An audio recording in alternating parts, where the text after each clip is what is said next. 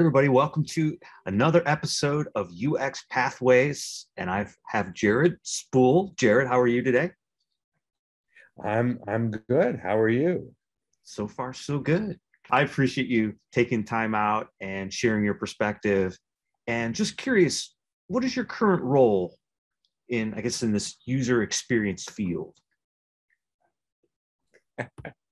Well, I technically I'm a maker of awesomeness at Center. That's my job. I do my best to talk about UX, particularly strategy around user experience for folks who are looking to have their organizations deliver better design products and services. So that's what I do every day.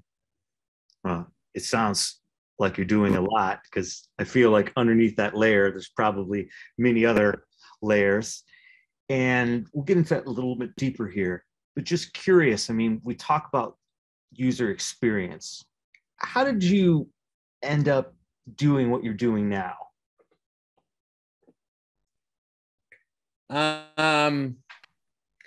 Well, for the most part, I just was curious about why some organizations seem to be good at putting out products and services that people love and really can use and seem to do well by those folks, and why many organizations struggle at it. So I've been spending a lot of time over the last few decades diving into what makes one organization different than another, and what is it about the way they work that gets to that point. So my work is all around strategy and how do we help these organizations put together a strategy that's more likely to succeed than what they have today. And so that's where I focus. And for the most part, it works. It's interesting. So why some are better than others? And I know economy of experience comes up quite often. I've heard that mentioned. And so what you're saying though, the economy of experience, I'm not sure what you mean by that. Sure. I guess what I'm getting at is your I guess business, or what you've been focusing on for the last, I guess few decades, has been around determining why some organizations, I guess, deliver products better than others. And right. Are you bubbling that up to that it is the user experience, or is there more into that how you came to that conclusion? Well, at some level, user experience is the differentiator, because you can offer things that have equivalent functionality. Take cars, right? There are low-end cars that are very inexpensive, and there are high-end cars that are wicked expensive. And why would someone pay for anything that isn't just the lowest car that gets you to where to go? And there's something about the car. There's something about the experience of the car. It might be the quality, but in this day and age, car quality is pretty standard. I mean, you can drive it off the show floor and it drives and it does what it's supposed to do. So the reliability, the maintainability, those things aren't the quality elements. They used to be. I mean, it used to be that the state I live in, Massachusetts, has a lemon law, which prevents a car dealer from selling you a car that's a lemon. It protects you against that. But most people never have to interact with that law because they don't get lemons anymore. When that law was put into place, it was a big deal, but not anymore, because cars come with 50,000-mile warranties, and they work. So it's not the quality of the product that makes any amount of difference, really. So why do people pay all that extra money? And at some level, it's the experience they have in it, whether the experience is that they perceive it to be a quieter, more comfortable ride, or it has features that they want to have, or it represents a status for them in the world, that they can afford this fancier car, or maybe it's, the underlying power system is something that makes them feel good about, not eating away at the carbon footprint, whatever it is. There's something that gets them to do that, and all of that's experiential, right? That is part of the experience of being the car owner. And so we have to understand all that. We have to understand, why will people pay more money for in their mind, a better experience? Why will somebody go to a fancy restaurant when there's an inexpensive restaurant, next door? Or why will they go to an inexpensive restaurant and think it's the best meal of their life, right? I mean, what is it about that? And the more we understand those experiences, and more we understand how to pick out the experiences that we as a team want to deliver to our users and our customers, the more we're going to be able to deliver on that promise. Does that make sense? It does. So it sounds like this sense of curiosity is driving what you do, and then you're using that as well to enable others to see the value of doing that. Exactly. Yeah, I've always been fascinated by this notion that people react differently to different stimuli, and what is it about the stimuli of a great user experience that gets people to react the way that they do? What is it about a poor user experience that gets them to react the way they do? So that's where I go with this. Yeah, and that's fascinating, because that just goes into, I guess, my next question, which is around, what does it take for someone to, get involved in this industry? And do you have any advice to someone that's thinking about, well, maybe I should get into user experience? Because it does sound like, from your experience, not to use that word too many times, but you've found value in constantly trying to evaluate how others are creating that best, I try not to use the word experience, best way to present a product in front of someone. Yeah, so it's more than presenting the product. It's about getting the outcome, right? The work that we do focuses on this idea that we're trying to improve people's lives. When we deliver a product or a service, the goal for that product or service is to improve the user's life over what they would have had if we didn't give them this product or service, if they used somebody else's or they didn't use anybody's, right? If it's not an improvement, why would they give it us, the money for it? Why would they want it? Why would they use it?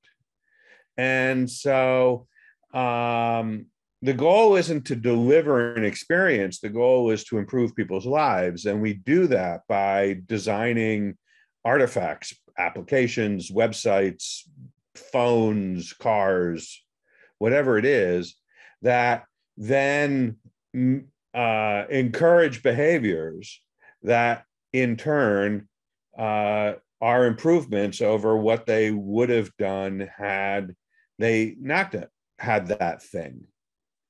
And so that's the ultimate at that level, right? Is that's what we're shooting to do. In terms of someone who wants to get into the field. So there's thinking about, how do I basically create things that improve people's lives? And then there's getting a job in the industry. And those are two very different things. It's like being the funny person amongst all your friends versus getting a job as a comedian. Those are very different end results. And so someone who wants to create experiences can just start doing that in the things they control, right? You can make a nice living space for your family. You can throw great parties. You can build a website that has information that might be useful to other people that folks would love to come to. These days, there are so many tools out there that you can use for free or for cheap that really you can pretty much do anything you want at some level. Getting someone to pay you for it, that's a whole different ballgame, because that involves marketing and sales and all sorts of other things if you're going to do it on your own, or it involves working in a company where there are expectations and demands and they expect to have a level. It's sort of like, I can cook a nice meal for you and you might enjoy it, or I can open a restaurant. Those are two different levels of experience, right? Or I can go work in a restaurant. I can go work as a chef somewhere. And so the first thing is people who don't like to cook shouldn't become chefs. So we know that. So at some point you have to have a passion for the cooking. Otherwise, this is probably not the right thing. So to become someone in the UX world, you have to have a passion for delivering user experiences that people like, and so that's key. But the second piece of it is then you have to learn the craft, and right now there's a fair amount of craft to learn. So it takes a while to learn and master the craft, and the expectations are fairly high amongst people who are hiring, because there recently have been a lot of people who've paid various institutions a few $1,000s and taken some short courses and now claim that they know the craft. And the reality is that they don't really, and they're not in a place where a manager can put them on the work and see the results. And that's problematic, because if the manager can't put them on the work, it's like having someone in your kitchen who just can't make the dishes the customers are ordering. It's just not helpful. And so that's a fair amount of work right now, and the bar is pretty high on that. So doesn't mean you shouldn't try. You just need the expectation that it's going to take a while to get to that point where you're recognized as someone who can do the work professionally. Yeah, that's great. When you talk about stand-up comedy, over the summer, I finished a book called The Art and Zen of Stand-Up Comedy.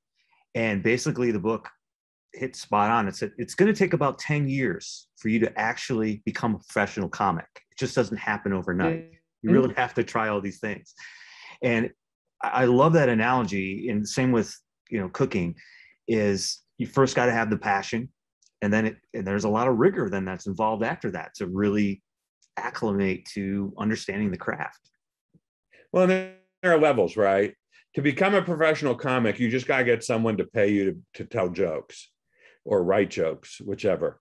But you only have to do that once, and then you're officially a professional comic for the rest of your life. If you want to make a living at it, that's a completely different level. right? This is where the line "Don't quit your day job" comes from, because there's an old joke which is what do you say to the professional comedian who comes to your door? And the answer is, how much for the pizza? It's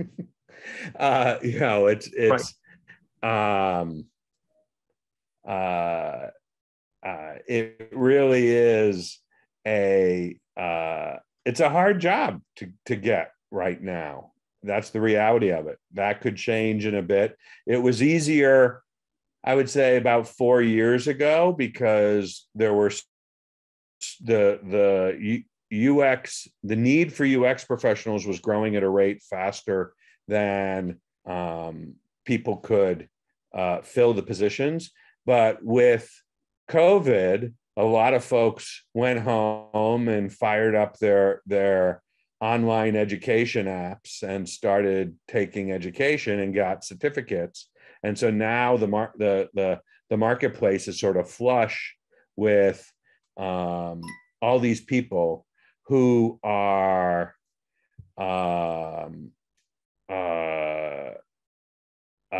struggling to land jobs, because, to go back to the cooking analogy, they can make a dish at home, but they're not prepared to work in the kitchen and a professional kitchen. And so there's a jump there, there's a leap. And this is something the whole industry is dealing with, because we have to help. We need people. There's no doubt about it, but we need people who can do the work. So we have to help with that leap. And that's right now one of the biggest challenges we face. Well, Jared, it's been a pleasure catching up with you. Thank you so much for just sharing your story and really shedding a light on how someone can get into UX, and then also what it really takes. It sounds like there's a lot of curiosity and a lot that you've done in your career. So thank you so much. Oh, you're welcome. It's my pleasure. Thanks for encouraging my behavior. Well, once again, thank you, and excited to share your story.